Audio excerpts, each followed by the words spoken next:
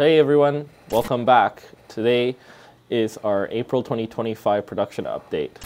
We got lots of news to talk about. As you can probably see, I'm in a new office. We have just expanded up to on the upstairs part of our building. If you guys don't know, we originally had a 15,000 square foot space where we did the production and all our desk work and engineering and filming and washrooms. However, Mike wanted to put more production up on our office space downstairs so that we can push AltMills faster and get ready for our larger products like the 4x8 potentially coming out this summer. We talked with the landlord and we have acquired the upstairs space, which adds another 6,000 square feet to our working area. Amongst the hustle and bustle of people picking office space, nobody chose the conference room, so now the conference room is now my office and I have a couch and a projector. Also in the summer, we're gonna knock down a wall to take over some of the neighbor space. Our neighbors, they're taking over another neighbor space that's bigger, so we'll take over another probably 3,000-ish square feet of our downstairs, which will add a little bit more production space for the upcoming products as well. You should expect a little bit of shuffling around over the next couple of months, and things will look a little bit under construction, I would say, here. The other big news these days is the US-Canada tariffs. If you guys haven't seen my last article about the US and Canada tariffs, talking about the USMCA, how that affects us, and so on and so forth, the full article is on the blog, so you can check out this blog. There should be a link in the description or in the comment. And you can find the original. The recap of this basically, from early March, Donald Trump has implemented the tariffs, but swung back and said, okay, anything that's under USMCA will not be tariffed. A lot of our products, including the AltMill, the LongMill, and all of our major accessories, Vortex, Laser Beam, and so on and so forth, because the majority of that is produced in Canada, we're able to clear it under the USMCA trade agreement. Based on Donald Trump's current tariff status, because any products traveling to the US at this moment from Canada is exempt from tariff if they're certified under USMCA, we're still able to ship machines tariff-free. However, the renegotiation and revisitation of that policy will be April 2nd, which is pretty soon. We have told customers that, one, we'll try our best to see if we can avoid tariffs for the customers. After March 3rd at 3 p.m., we have decided to implement that any new shipments, if there are any tariffs that are in place, that the customer will be paying for them,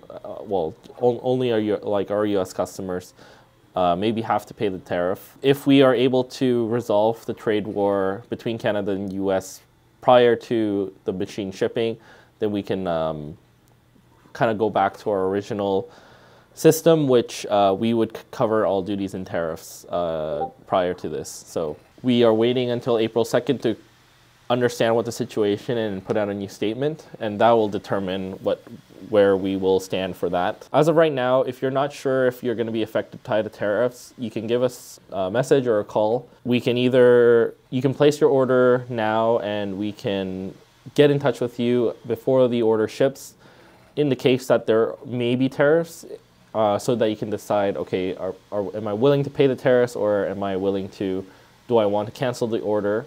Because the other situation right now is that the AltMill, which is something that a lot of people are ordering, our wait time is, where our wait list continues to get longer. And so the situation right now might be different than the situation next month or the month after. So if people are wanting to order, but they want to make sure that they're not gonna miss out, or like they're gonna have to wait longer, people can place the order now and we can adjust things and change the delivery date or the whether it gets delivered or not based on what the tariff situation is. So yeah, just contact us if you want to know what's going on. In other news, gSender is getting a new look. So I think at some point we may have provided some updates on what we're looking at for gSender. But because a lot of the libraries and a lot of the framework that gSender was built on prior is slowly becoming out of date. The gSender team has rebuilt gSender from the ground up to be faster, more reliable, and be a better platform for improvements and updates. Right now, we are launching Edge versions, which is kind of like the beta versions for people to test before we launch the main version. And we've seen a lot of downloads for that so far and a lot of great feedback. If you'd like to check that out, check out the blog for this month because we have a video that basically covers all the details of that. Another small change is we've continued to get a lot of sales on the educational side, but it wasn't something that we were directly serving in the past because with the initiative that one of our staff here, Charles, decided to implement, we've opened up more orders for the educational sector, and we're creating a streamlined process for orders to come down that way. If you're interested as an educational institution or a school, we have a link to the page where you can request support for that, and you should also be able to find tax information that may be relevant for the purchase orders. Otherwise, if you're so inclined to type it out, it's www.cnc.com/education. As of right now, we have quite a few machines in schools. A lot of the times we'll have teachers or like educators buy the machine directly from our website. Not so much through the university or school channel, but now with this system set up, we can kind of do the more traditional purchase order method so that schools can place the order and reconcile everything through the accounting departments of these institutions. Other big news, the AltMill has not been shipping this past month because we have cleared out of our AltMill Mark 1 stock, and any machines going out from this time on will be AltMill Mark 2s, which means that if you had an AltMill Mark 1 ordered, you are automatically upgraded to an AltMill Mark 2. The majority of the materials have already arrived for the Mark II, and we're pre-assembling everything. And once we get our last parts, we will start shipping at the very start of April. The production team has let me know that their plan is to ship 50 units per week, which means that over the next 10 weeks, we'll be able to clear that queue. And we're excited to get the new AltMill Mark IIs out. They actually built one just outside my door, just to like kind of do a dry test run of a full assembly. The exciting part is that it takes a significantly less amount of time for it to be assembled. I think like half or a third the time of the original machine. And the team is currently working on the resources, and we'll expect to have probably a video out for the Mark II soon.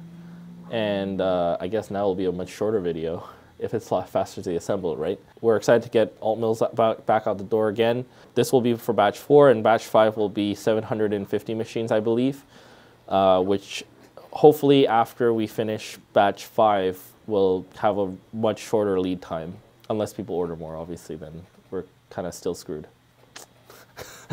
LongMills, we had a short pause on LongMill shipments because we were out of some of the SLB case parts. Thankfully, we have received the new parts, and LongMills are being pre-packed, and they will ship between 1 and 3 business days. If you're so inclined to order it right prior, we can try to. We've been able to ship all the LongMills this month tariff-free, although we did have one that I think had a mistake in the way it handled, so we're dealing with that on the custom side. But otherwise, we've been able to ship stuff without the tariffs, as far as we're aware. Shipping time for LongMill is down now, so you should be able to get it in a few days. The gSender panel computer has been selling a lot better than I expected. We cleared out our first batch and our second batch already. Customers are now waiting for our third batch, which will be the 500 units. Once we receive them, which I believe will be at the end of this week, we should have about 100 to 150 units left in stock.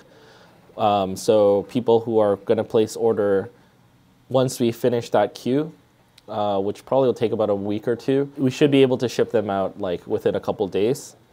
However, we expect to run out of stock again in another month or so, which means we're also in the current stage of ordering the next batch of another 500 units. So after we get those 500 units again, probably March, April, like May or June, we should have stable supply and lead time should be relatively short. Yeah, 500 more computers coming in. It's going to be chaos. Another exciting piece of news, the AutoSpin T1 routers we have received 35 of them for beta testing. Everyone who has signed up for a beta tester has received them. We're currently doing testing and some resource development for that. Johan and Daniel are in China right now. They're going to visit the factory that these are being made in so that whatever kinks there are to do on the production side should be resolved. We have beta testers for LongMills, Onefinity, Shapokos, and some other CNC users. I believe we also will have them for V1 engineering and some of the handheld router stuff, I think, which means that we will confirm universal support for AutoSpin on all platforms. And yeah, I got to check out the new AutoSpin and it looks really cool. And the buttons are not yellow yet, so it looks like Dalmatian right now, but I saw Kelly testing them on the machine so far, and I'm really excited for these to be a new option as an alternative to the Makita. We've had quite a few new people start at the company. We have a new marketing manager. We also have a new finance manager we'll start soon, new office admin. We got this like really nice ginormous coffee machine to fix, we call it, well, Sabrina, our office admin, calls it Coffeegate, because as our team grows and people drink more coffee, keeping up with the coffee demand has been kind of this like unusually difficult problem. So now we have this like robotic coffee machine, which is really exciting. Maybe we'll put a picture of that on our blog too. So what else is there? I'm sure I will think about it after we pack up, and that'll go on the next blog. But if you want to catch up on all the details, make sure to read our blog. I post this every month, and anything that I missed in this video will be on there. So otherwise, thanks for watching, and I'll see you next month.